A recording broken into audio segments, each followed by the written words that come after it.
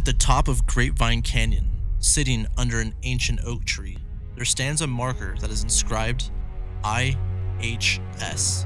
Peter Lebec, killed by a ex-bear, October 17, 1837. There is a town named Lebec, which is up by the top of the Grapevine near Fraser Park, and it was named after Peter Lebec.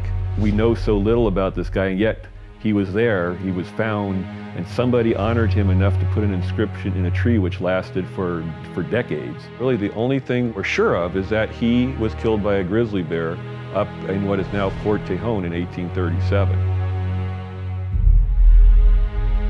A book titled The Life and Death of Peter Lebec is the only book ever written about the subject.